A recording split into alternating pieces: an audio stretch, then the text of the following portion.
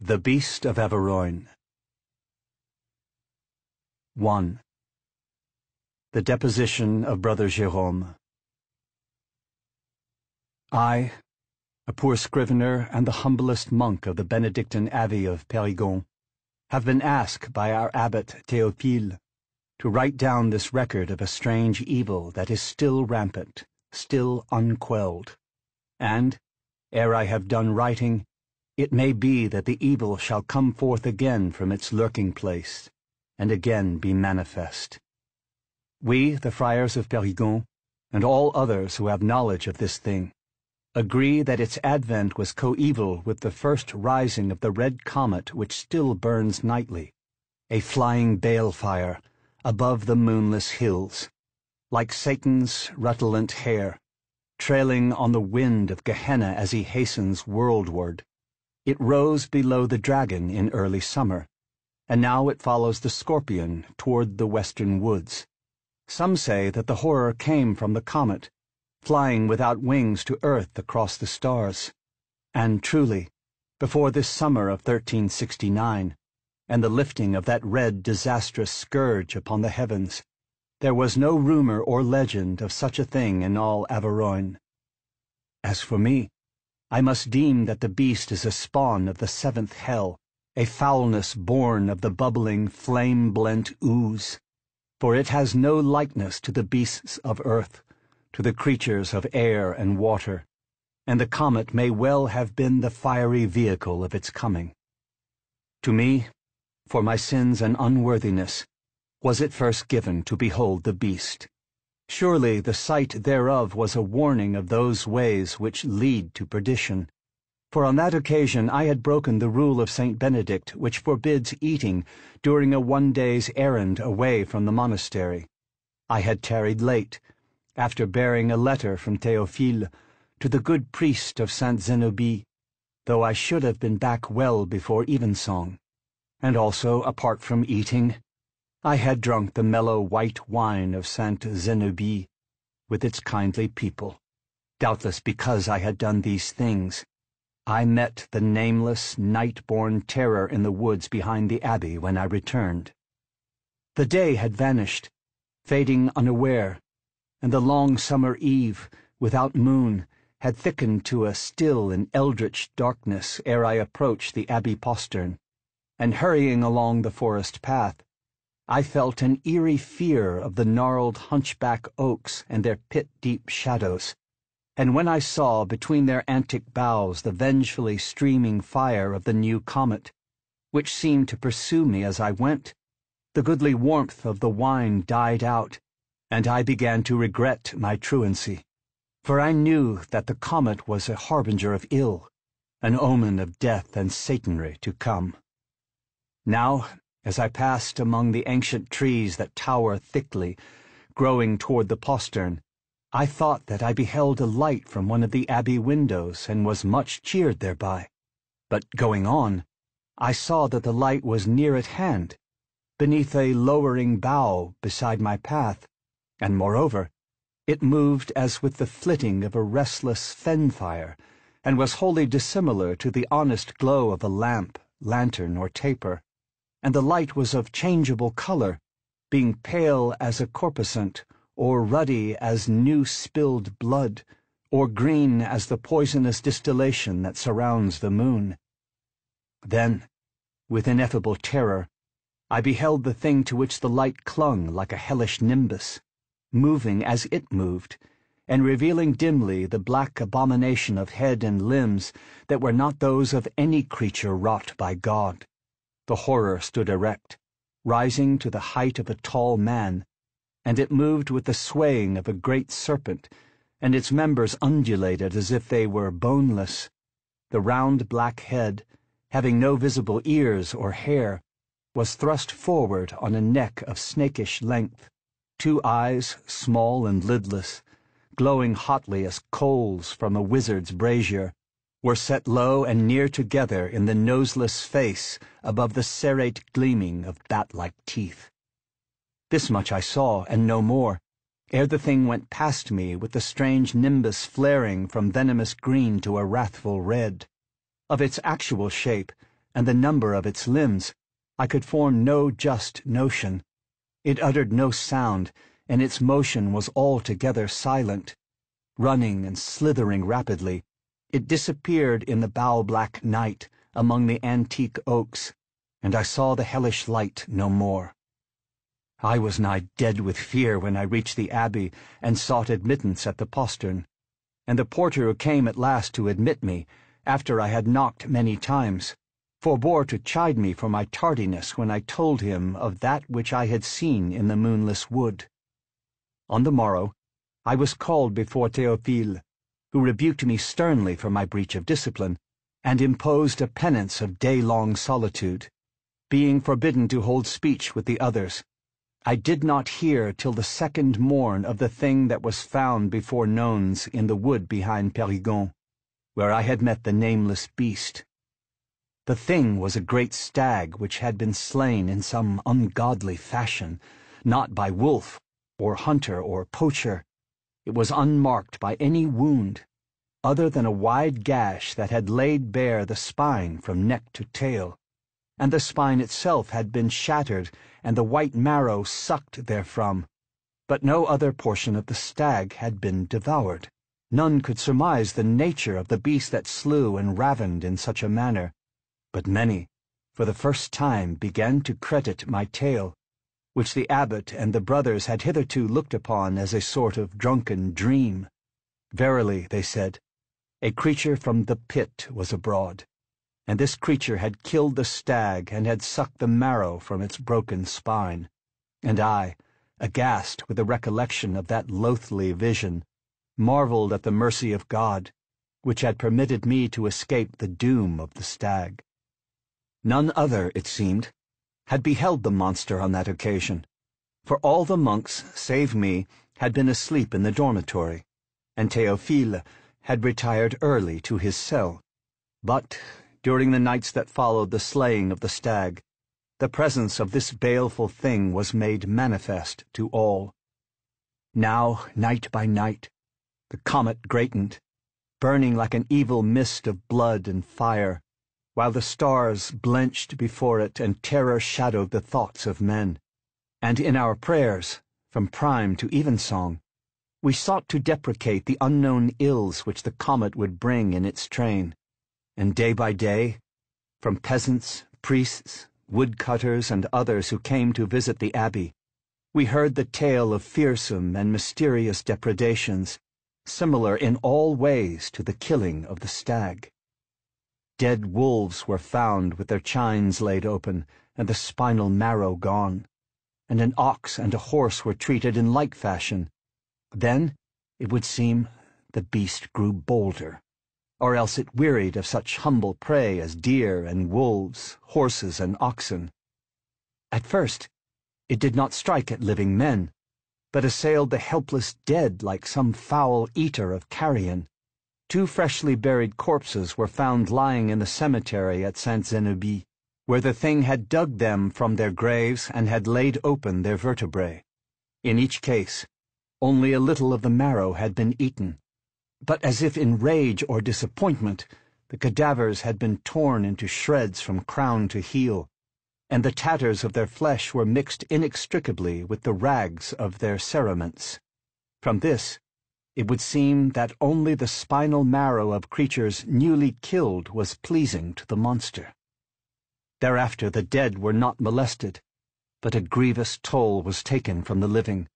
On the night following the desecration of the graves, 2 charcoal burners, who plied their trade in the forest at a distance of no more than a mile from Périgord, were slain foully in their hut. Other charcoal burners, dwelling nearby, heard the shrill screams that fell to sudden silence, and peering fearfully through the chinks of their bolted doors, they saw anon in the grey starlight the departure of a black, obscenely glowing shape that issued from the hut. Not till dawn did they dare to verify the fate of their hapless fellows, who, they then discovered, had been served in the same manner as the wolves and other victims of the beast. When the tale of this happening was brought to the abbey, Théophile called me before him and questioned me closely anent the apparition which I had encountered. He, like the others, had doubted me at first, deeming that I was frightened by a shadow or by some furtive creature of the wood.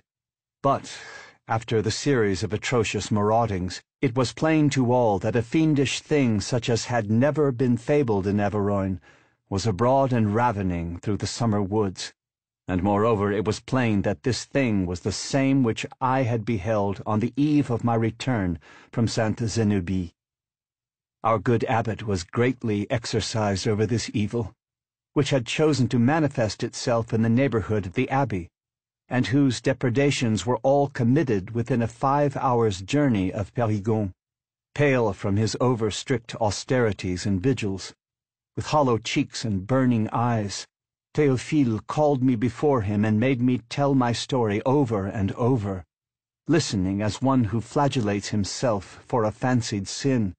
And though I, like all others, was deeply sensible of this hellish horror and the scandal of its presence, I marveled somewhat at the godly wrath and indignation of our abbot, in whom blazed a martial ardor against the minions of Asmodai. "Truly," he said, "there is a great devil among us, that has risen with the comet from Malebolge. We, the monks of Périgord, must go forth with cross and holy water to hunt the devil in its hidden lair, which lies haply at our very portals."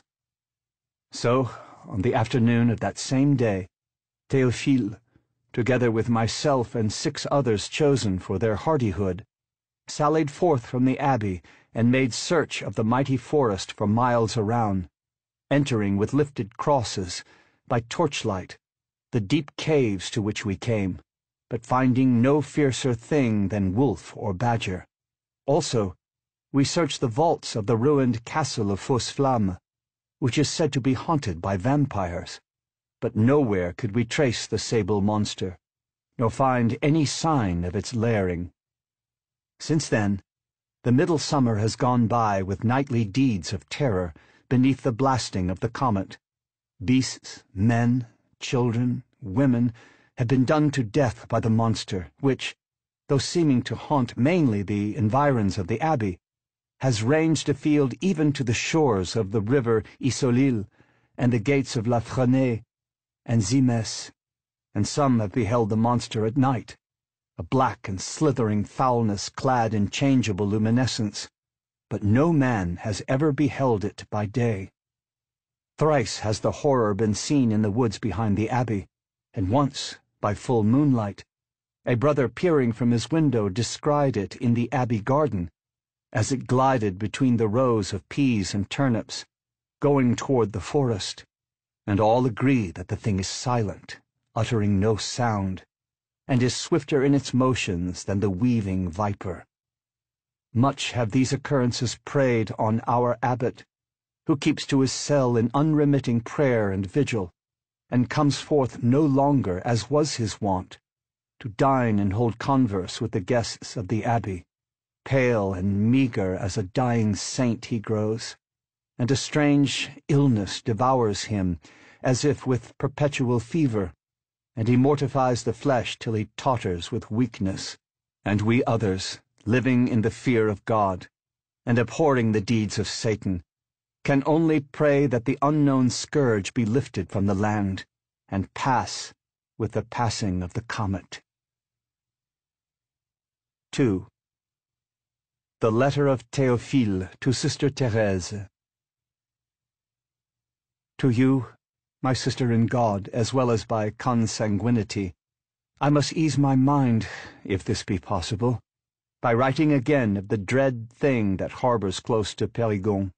For this thing has struck once more within the abbey walls, coming in darkness and without sound or other ostent than the phlegethonian lustre that surrounds its body and members.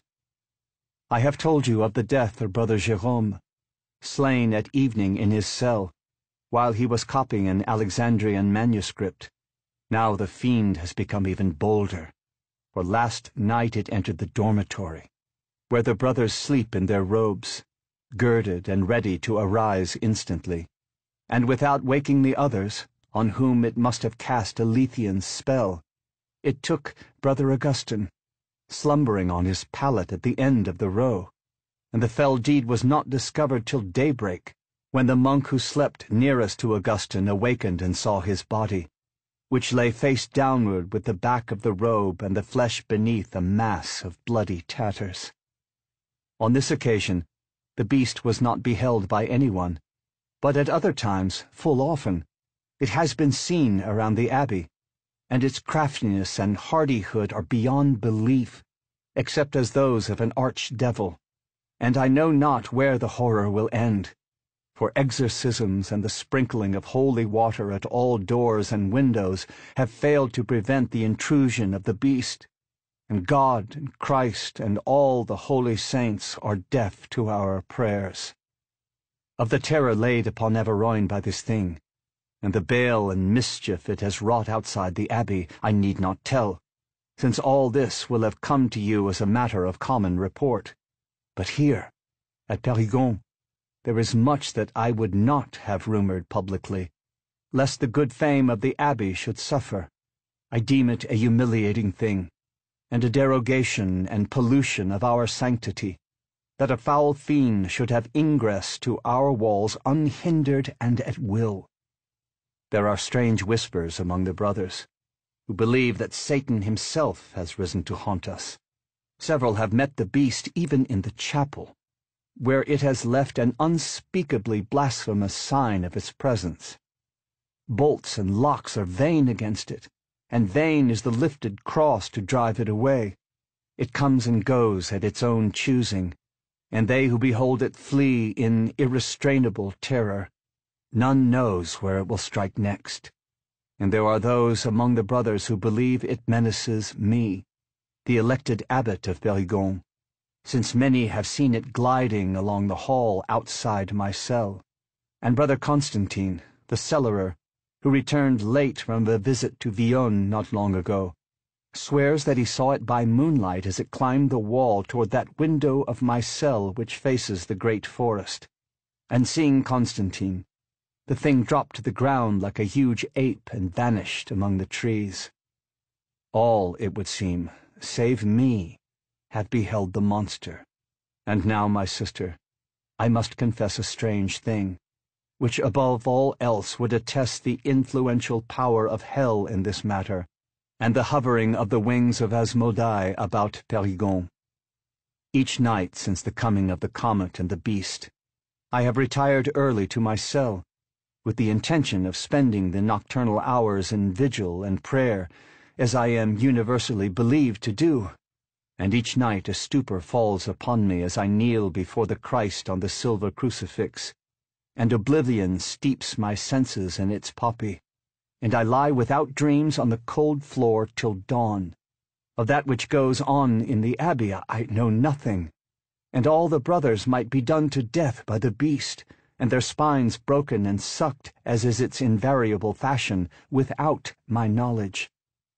Haircloth have I worn, and thorns and thistle burrs have I strewn on the floor, to awake me from this evil and ineluctable slumber that is like the working of some orient drug.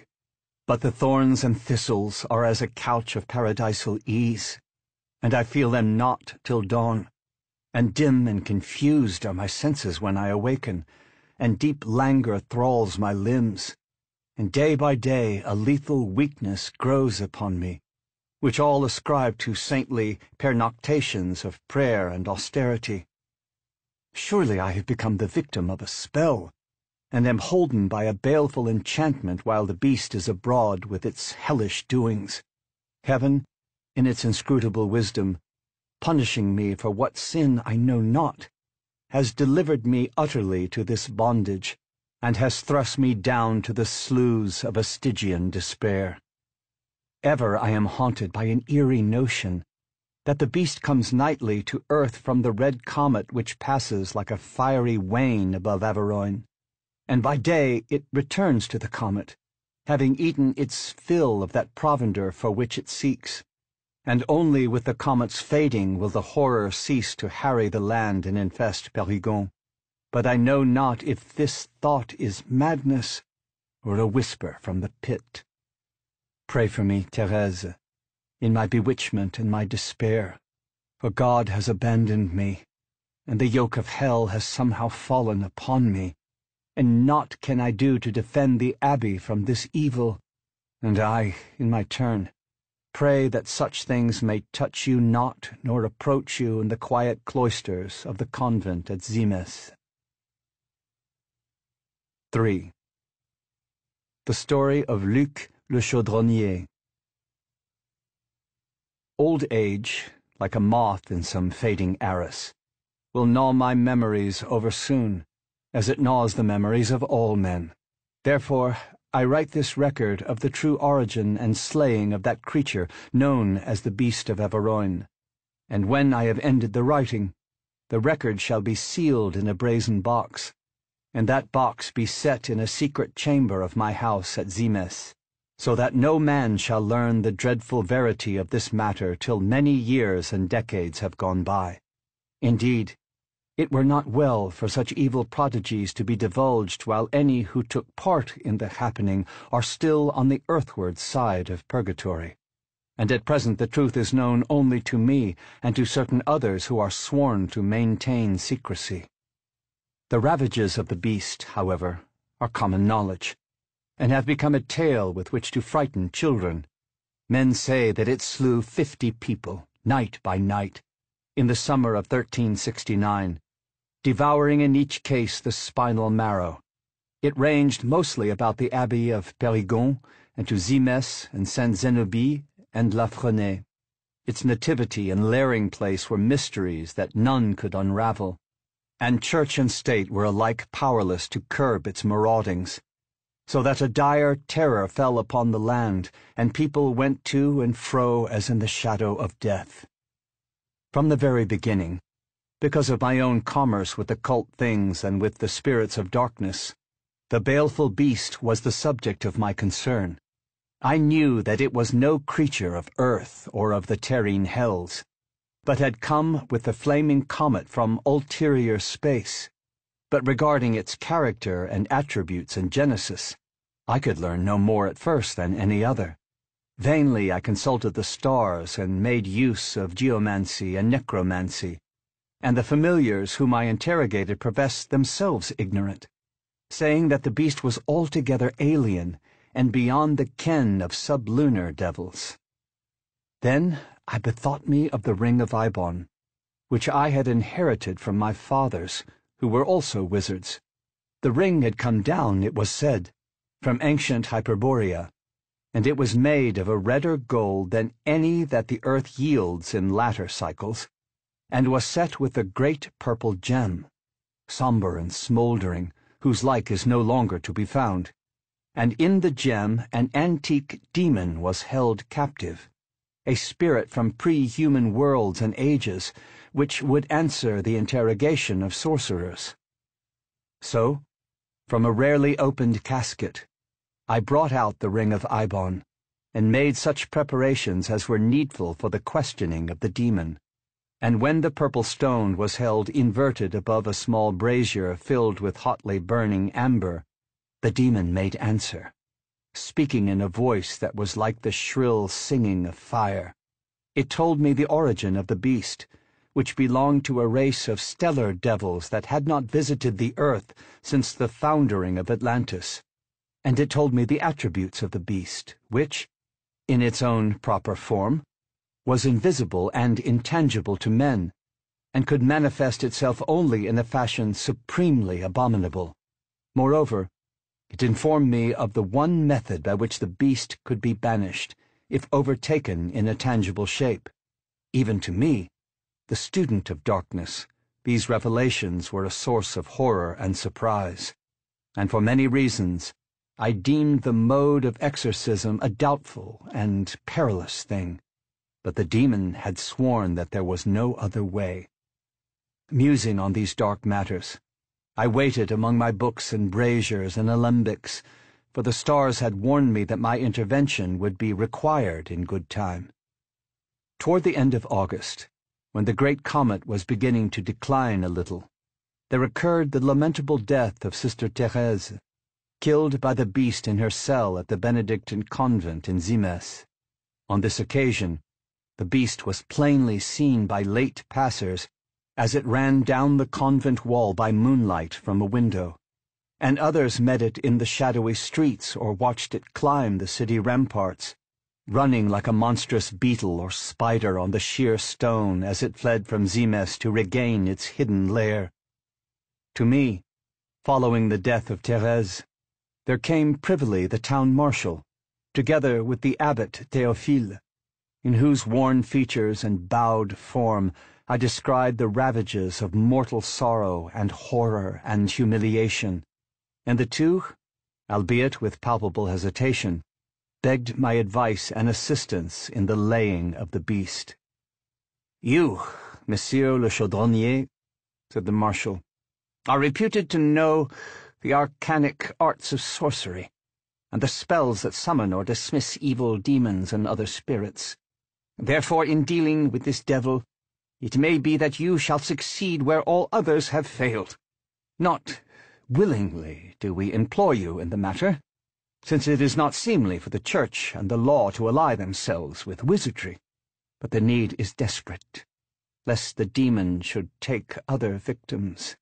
In return for your aid, we can promise you a goodly reward of gold, and a guarantee of lifelong immunity from all inquisition and prosecution which your doings might otherwise invite. The Bishop of Zimes and the Archbishop of Vion are privy to this offer, which must be kept secret." "I ask no reward," I replied, "if it be in my power to rid Averoigne of this scourge. But you have set me a difficult task, and one that is happily attended by strange perils." "All assistance that can be given you shall be yours to command," said the marshal. "Men-at-arms shall attend you if need be." Then Théophile, speaking in a low, broken voice, assured me that all doors, including those of the Abbey of Périgord, would be opened at my request, and that everything possible would be done to further the laying of the fiend. I reflected briefly and said, "Go now, but send to me, an hour before sunset, 2 men-at-arms mounted, and with a 3rd steed, and let the men be chosen for their valor and discretion, for this very night I shall visit Périgord, where the horror seems to center." Remembering the advice of the gem-imprisoned demon, I made no preparation for the journey, except to place upon my index finger the ring of Ibon, and to arm myself with a small hammer, which I placed at my girdle in lieu of a sword. Then I awaited the set hour, when the men and the horses came to my house, as had been stipulated. The men were stout and tested warriors, clad in chain mail, and carrying swords and halberds. I mounted the 3rd horse, a black and spirited mare, and we rode forth from Zimes toward Périgord, taking a direct and little-used way which ran for many miles through the werewolf-haunted forest. My companions were taciturn, speaking only in answer to some question and then briefly. This pleased me, for I knew that they would maintain a discreet silence regarding that which might occur before dawn. Swiftly we rode, while the sun sank in a redness as of welling blood among the tall trees, and soon the darkness wove its thickening webs from bough to bough, closing upon us like some inexorable net of evil. Deeper we went, into the brooding woods, and even I, the master of sorceries, trembled a little at the knowledge of all that was abroad in the darkness. Undelayed and unmolested, however, we came to the abbey at late moonrise, when all the monks, except the aged porter, had retired to their dormitory. The abbot, returning at sunset from Zimes, had given word to the porter of our coming, and he would have admitted us, but this, as it happened, was no part of my plan. Saying I had reason to believe the beast would re-enter the abbey that very night, I told the porter my intention of waiting outside the walls to intercept it, and merely asked him to accompany us in a tour of the building's exterior, so that he could point out the various rooms. This he did, and during the course of the tour, He indicated a certain window in the second story as being that of Théophile's chamber. The window faced the forest, and I remarked the abbot's rashness in leaving it open. This, the porter told me, was his invariable custom, in spite of the oft-repeated demoniac invasions of the monastery. Behind the window we saw the glimmering of a taper, as if the abbot were keeping late vigil. We had committed our horses to the porter's care. After he had conducted us around the abbey and had left us, we returned to the space before Théophile's window and began our long watch in silence. Pale and hollow as the face of a corpse, the moon rose higher, swimming above the somber oaks and pines, and pouring a spectral silver on the grey stone of the abbey walls. In the west the comet flared among the lustreless signs, veiling the lifted sting of the scorpion as it sank. We waited hour by hour in the shortening shadow of a tall oak, where none could see us from the windows. When the moon had passed over, sloping westward, the shadow began to lengthen toward the wall. All was mortally still, and we saw no movement, apart from the slow shifting of the light and shade. Halfway between midnight and dawn, the taper went out in Théophile's cell, as if it had burned to the socket, and thereafter the room remained dark. Unquestioning, with ready weapons, the two men-at-arms companioned me in that vigil. Well they knew the demonian terror which they might face before dawn, but there was no trace of trepidation in their bearing, and knowing much that they could not know, I drew the ring of Eibon from my finger, and made ready for that which the demon had directed me to do. The men stood nearer than I to the forest, facing it perpetually according to a strict order that I had given, but nothing stirred in the fretted gloom, and the slow night ebbed, and the skies grew paler, as if with morning twilight. Then, an hour before sunrise, when the shadow of the great oak had reached the wall and was climbing toward Théophile's window, there came the thing I had anticipated. Very suddenly it came, and without forewarning of its nearness, a horror of hellish red light, swift as a kindling, wind-blown flame, that leapt from the forest gloom and sprang upon us where we stood stiff and weary from our night-long vigil. One of the men-at-arms was borne to the ground, and I saw above him, in a floating redness as of ghostly blood, the black and semi-serpentine form of the beast. A flat and snakish head, without ears or nose, was tearing at the man's armor with sharp, serrate teeth, and I heard the teeth clash and grate on the linked iron. Swiftly I laid the ring of Eibon on a stone I had placed in readiness, and broke the dark jewel with a blow of the hammer that I carried. From the pieces of the lightly shattered gem, the disimprisoned demon rose in the form of a smoky fire, small as a candle flame at first, and grating like the conflagration of piled faggots, and hissing softly with the voice of fire, and brightening to a wrathful, terrible gold, the demon leapt forward to do battle with the beast, even as it had promised me, in return for its freedom after cycles of captivity. It closed upon the beast with a vengeful flaring, tall as the flame of an auto-da-fe, and the beast relinquished the man-at-arms on the ground beneath it, and writhed back like a burnt serpent. The body and members of the beast were loathfully convulsed, and they seemed to melt in the manner of wax and to change dimly and horribly beneath the flame, undergoing an incredible metamorphosis.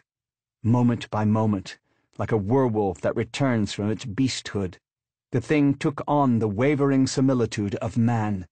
The unclean blackness flowed and swirled, assuming the weft of cloth amid its changes, and becoming the folds of a dark robe and cowl such as are worn by the Benedictines. Then, from the cowl, a face began to peer, and the face, though shadowy and distorted, was that of the abbot Théophile. This prodigy I beheld for an instant, and the men also beheld it.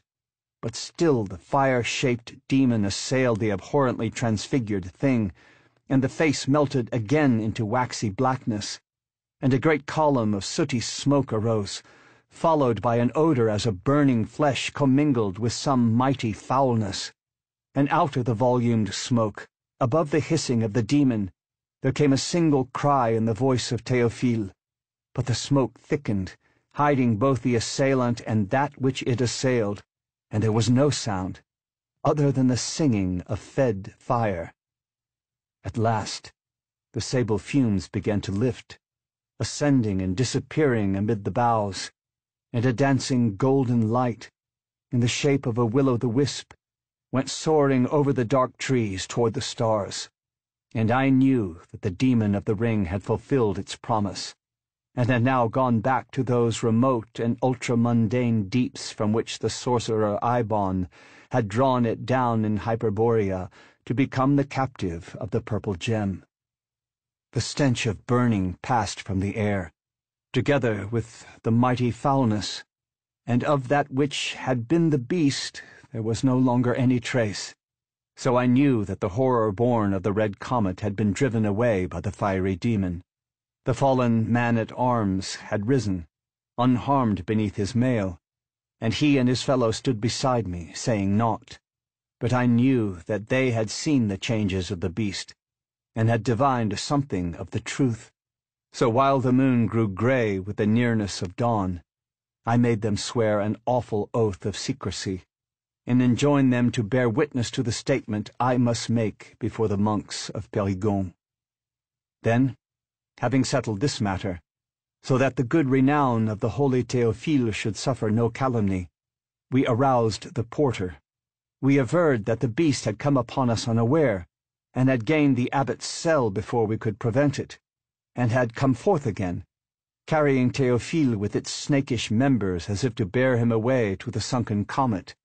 I had exorcised the unclean devil, which had vanished in a cloud of sulphurous fire and vapor, and, most unluckily, the abbot had been consumed by the fire. His death, I said, was a true martyrdom, and would not be in vain. The beast would no longer plague the country or bedevil Périgord, since the exorcism I had used was infallible. This tale was accepted without question by the brothers, who grieved mightily for their good abbot. Indeed, the tale was true enough, for Théophile had been innocent, and was wholly ignorant of the foul change that came upon him nightly in his cell, and the deeds that were done by the beast through his loathfully transfigured body. Each night the thing had come down from the passing comet to assuage its hellish hunger, and being otherwise impalpable and powerless, it had used the abbot for its energumen, moulding his flesh in the image of some obscene monster from beyond the stars. It had slain a peasant girl in Sainte Zenobie on that night while we waited behind the abbey, but thereafter the beast was seen no more in Averoigne, and the murderous deeds were not repeated.